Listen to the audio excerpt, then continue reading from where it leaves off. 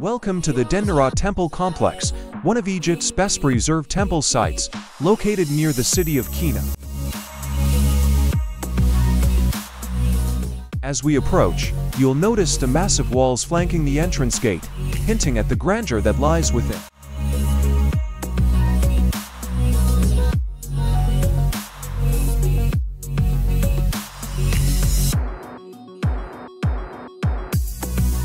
This complex, spanning several eras, is predominantly dedicated to Hathor, the ancient Egyptian goddess of love, beauty, and joy.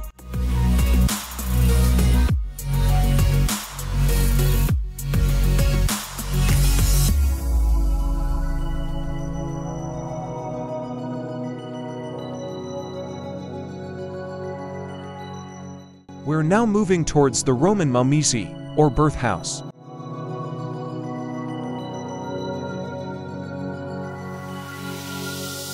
Its intricate carvings depict scenes of divine birth and celebration, showcasing the blend of Egyptian and Roman artistic influences.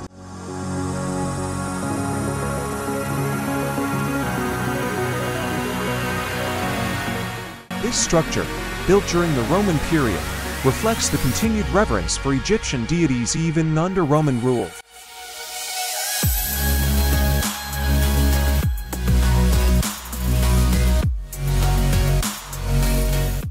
Let's take a closer look at the exterior walls of the Hathor temple, covered in detailed hieroglyphs and bas-reliefs. Next, we enter the Temple of the Birth of Isis. This small but significant temple is dedicated to the goddess Isis, mother of Horus. Its walls are adorned with exquisite carvings that narrate the sacred birth of Isis and her divine lineage, emphasizing her importance in Egyptian mythology. These carvings illustrate various mythological scenes, rituals, and deities. Now, we stand before the majestic columns of the Hathor Temple's entrance hall.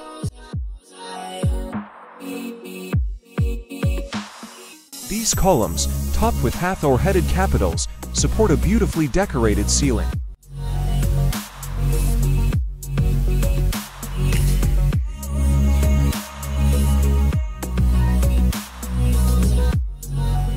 Each column is a testament to the skill of ancient Egyptian artisans, covered in hieroglyphs and figures depicting religious rituals and deities.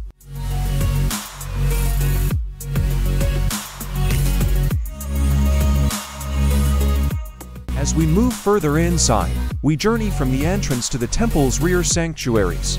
The interior is a labyrinth of rooms and halls, each more sacred than the last, culminating in the Holy of Holies, where the statue of Hathor once resided.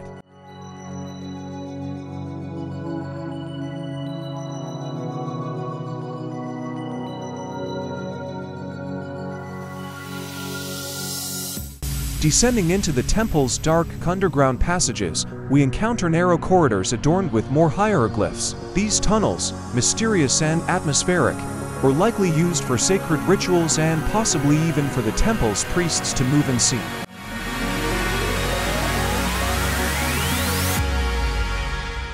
Emerging from the depths, we ascend to the temple's roof.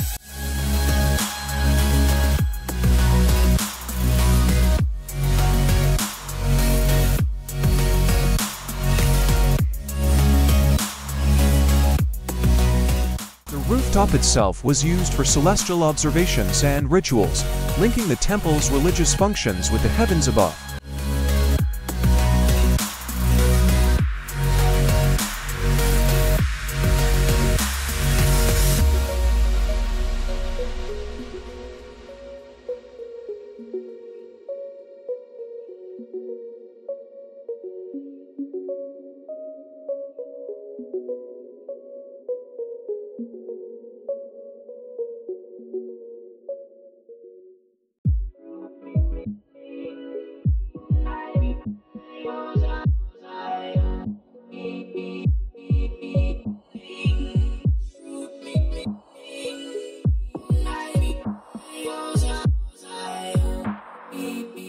As we conclude our visit, we take a final look at the Dendera Temple Complex from the outside.